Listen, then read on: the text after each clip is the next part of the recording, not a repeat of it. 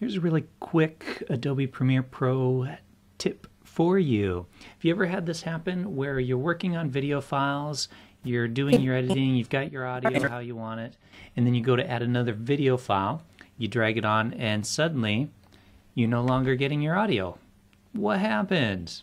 You know there's audio on there. I can click it here. All right, Claire and I are sitting. See, no problem. But when I put it onto my timeline, it's suddenly gone. Well, it took me a second to figure this out, but it's actually really quick and simple. See this little source patching for inserts and overwrites? I accidentally clicked on that at some point in time, and that causes it to not include the audio. So now I've unchecked it. I'm dragging my file in there, and notice now I've got my audio that was missing from before. All right, Claire and I. So that's a quick little one.